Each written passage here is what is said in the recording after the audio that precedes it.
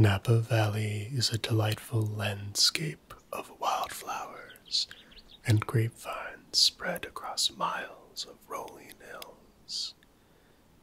It has been immortalized in film, literature, and in the world of wine competitions.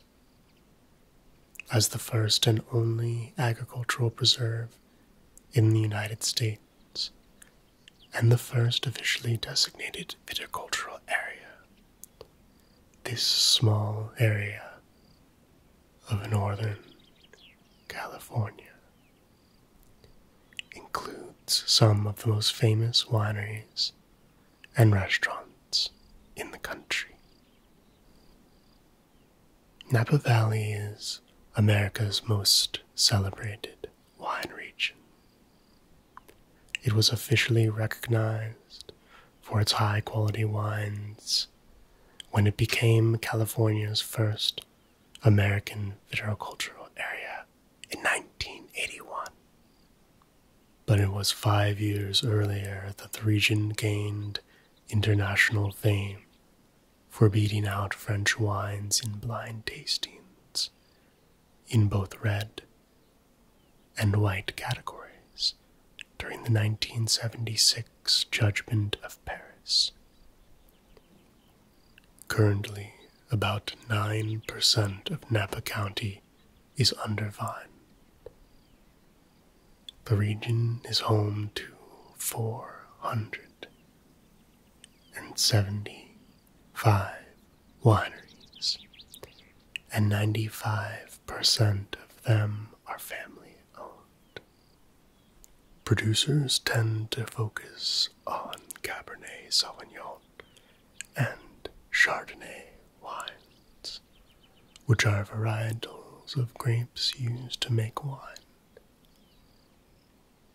They continue to create many of the highest quality and most collectible wines in America.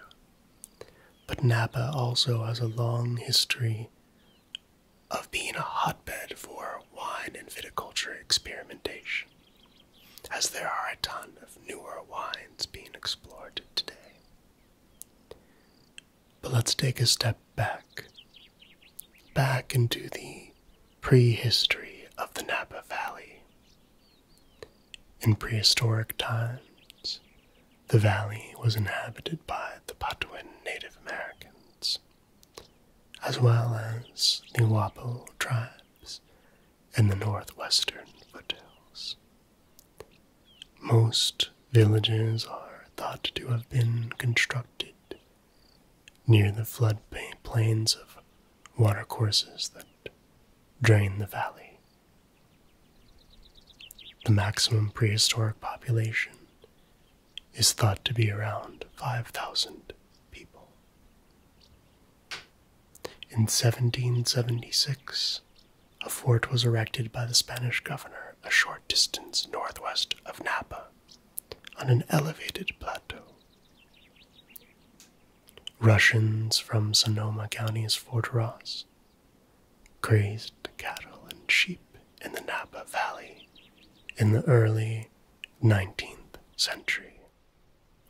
And in 1841, a survey party from the fort placed a plaque on the summit of Mount St. Helena. While history shows vines were planted in 1683, it is not likely that those first vineyards were developed, as the areas they were planted in were abandoned. In 1779, a group of missionaries led by Father Junipero Serra planted vineyards for use in all of the missions he founded, the Spanish missions. Those early vines were cultivated to produce wine used for religious purposes. The initial plantings were not specific grape varieties. They were field blends, which, due to their use by the church, became known as mission grapes. The name came from the fact that they were planted planted by early missionaries. But the commercial birth of the wine industry took hold not much later in the mid to late 1800s, thanks to a small group of European immigrants. Napa and Sonoma, a nearby area, got their start actually when Abraham Lincoln was president. In fact, President Lincoln was the first president to purchase and serve California wine. Before Napa Valley was known for producing quality wine, many of the most popular American wines came from New York, Virginia, Ohio, and Missouri. In fact, vineyards were sprouting all over the place in Southern California before Napa and much of Northern California were cultivated. In nearby Sonoma, as early as 1821, Russian colonists who had primarily come east to hunt seals planted and cultivated grapevines at Fort Ross on the Pacific coast. In nearby Sonoma, as early as 1821, Russian colonists who had primarily come east to hunt seals planted and cultivated grapevines at Fort Ross on the Pacific coast. But in 1832, the foundation for the region's wine industry was laid when Padre José Altimera, a Spanish Franciscan monk, planted several thousand grapevines at his order's northernmost mission, which was called San Francisco Solano in Sonoma. The clippings from this vineyard were spread throughout the region, and one of the vineyards grew to a very large size, which started to spur the culture of wine already developing in the region. It is known that European grape varieties were being planted in Los Angeles and Anaheim in the 1830s. Jean-Louis Vigne opened the first commercial winery in California in 1833.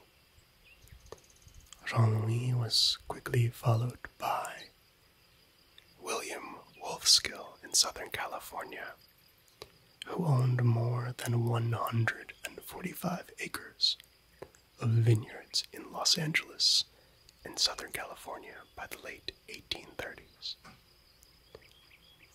So now let's explore the late 1800s. Napa County was formed and became one of the original California counties when the state became part of the United States in 1850. At that time, Napa was very famous for its wheat.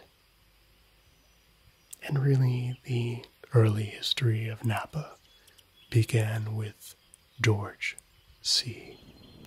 Yunt.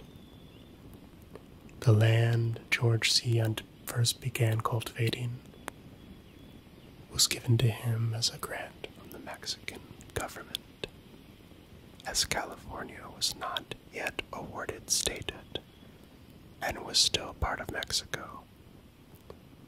George Calvert Yunt began planting vineyards as far back as 1836 in Northern California. It is worth noting that the famous nearby town of Yountville carries his name. The county's population began to grow in the mid-century as pioneers, prospectors, and entrepreneurs moved in and set up residence. During this period, settlers primarily raised cattle and farmed grain and fruit crops. Mineral mining also played a role in the economics of the county, In 1858, the Great Silver Rush began in Napa Valley, and miners flocked to the eastern hills. While gold was being prospected in other areas of the state in the 1850s, Napa County became a center for gold and quicksilver mining. In the 1860s, mining carried on but on a much larger scale, with quicksilver mines operating in many areas of Napa County. From Calistoga to a few miles east of Napa, tourists of the late 19th and 20th century made the county their destination, much the same as modern-day tourists. The resorts became very popular, with San Franciscans anxious to escape the cold and foggy weather that often plagues the city to enjoy the warmer climate Napa County offered. In the mid-1880s, entrepreneur Samuel Brannan purchased land in the northern end of the valley at the foot of Mount St. Helena and founded Calistoga. He began developing it as a resort town, taking advantage of the area's numerous mineral hot springs. He also founded the Napa Valley Railroad Company in 1864 to bring tourists to Calistoga from San Francisco ferry boats that docked nearby. Still, the history of Napa Valley shows that those early years were difficult and expensive for the pioneers of the California wine industry. Glass bottles were pricey and hard to find. It was not uncommon for producers to reuse empty bottles, especially those that originally contained imported wine. On average, a bottle of wine cost between 20 cents to 35 cents in the early 1860s. In 1856, only 225 acres of Napa were cultivated with vines. But from that point forward, the growth was incredible. 1866 saw 3,740 acres planted. In 1875, 24,664 acres were planted. So as you can see, slowly but surely, Napa Valley was beginning to thrive as a wine region. The history of Napa Valley shows that the region really gets its start when Charles Crew Winery in Napa was founded in 1861. Other wineries quickly followed. Jacob Schramm founded Schramsberg in 1862. In fact, Schramsberg became so popular that President Benjamin Harrison, the 23rd President of the United States, served it in the White House at official functions.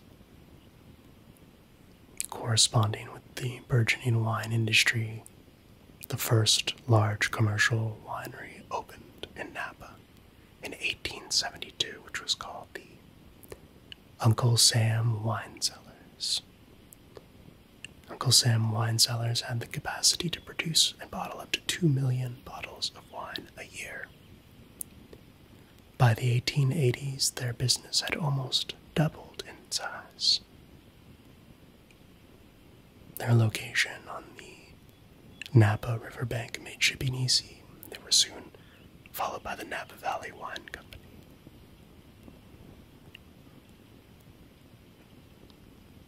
In 1872, Hamilton Crabbe founded Hermosa Vineyards. Hamilton Crabbe was extremely successful, and by 1878, he was one of the largest vineyard owners in Napa Valley.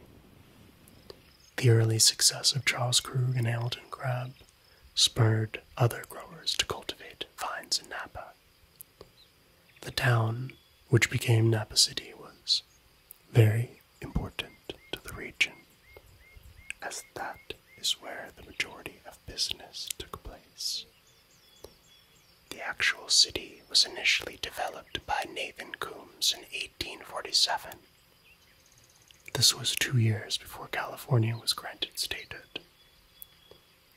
Following the end of the Civil War, California wine exports doubled from 100,000 cases to 225,000 cases by 1870. While California wines were exported to other countries, most notably Europe, South America, Central America, Mexico, Canada, and China. Most of the wine exported from California in those days was delivered to the East Coast of America, especially New York, Philadelphia, Boston, and Baltimore. With time, wine from the Golden State became so popular that wineries from outside the state began labeling and selling their wine as California wine. Going back to the number of cultivated acres in 1875 for a moment, this is an interesting statistic because it was not until 100 years later in 1975 that Napa had the same amount of plantings. This decline took place due to phylloxera, Prohibition, the Depression, and World War II, all of which took decades for the region to make a full recovery. A pivotal event in the development of the California wine industry came about thanks to the California Gold Rush and the completion of the Transcontinental Railway. Countless new settlers, merchants, farmers, and prospectors, as well as wealthy speculators, moved to the area. To give you an idea of the massive growth spurt, San Francisco grew from 1,000 residents to more than 25,000 residents in less than 12 months. People began moving in from the big city, populating many of the best wine-growing regions in Napa County, Sonoma County, and other burgeoning viticulture areas.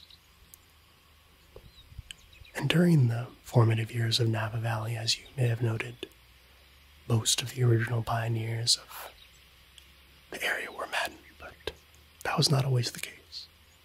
In 1881, Josephine Tyson became the first female grower, vintner, and winery owner in the Napa Valley, when she and her husband John Tyson planted vineyards on a 147-acre parcel of land in St. Helena.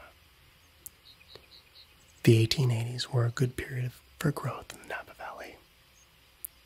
It was during this period that a lot of the varietal known as Zinfandel was being planted. So, because tariffs were low, imported wine from France and Italy was sold cheaply. At that time, and even still today, Bordeaux was seen as a wine of quality. People knew Bordeaux was produced from Cabernet Sauvignon, Merlot, and Cabernet Franc. As I mentioned before, that was not the case with California wines, which were mostly the product of field blends and low-quality mission grapes. A portion of California wines was also fortified at the time because consumers liked sweeter tasting wines, and the fortification acted as a preservative. Zinfandel and Petit Syrah were also widely planted, along with a myriad of other French, Italian, and German grape varietals, including Grenache, Riesling, Malbec, Sauvignon Blanc, Sauvignon Vert, Semillon, Petit Verdot, Pinot Noir, Gamay, Muscatel, Cabernet Franc, Muscat, and Cabernet Sauvignon, to name a few. With the fledgling California wine industry starting to take hold, in 1880, thanks to the efforts of Dr. Eugene Hilgard, the first wine research center in the New World was born. Dr. Eugene Hilgard was able to request that the California state legislature fund a program for wine research at the University of California. The initial funding was for $3,000, which of course was a large sum of money in 1880. Dr. Hilgard was a noted soil scientist, and he began studying which grapes were best suited for the climate, soil, and terroir of California with his newly funded California Agricultural Experiment Station. More than half a century later, that initial program turned into the current program at the University of California, Davis, which acts and operates as one of the world's leading programs for the study of wine today. Moving on to 1890, this proved to be sort of an important decade for the young and struggling California wine industry. Records show that almost 11 million cases of California wine were produced.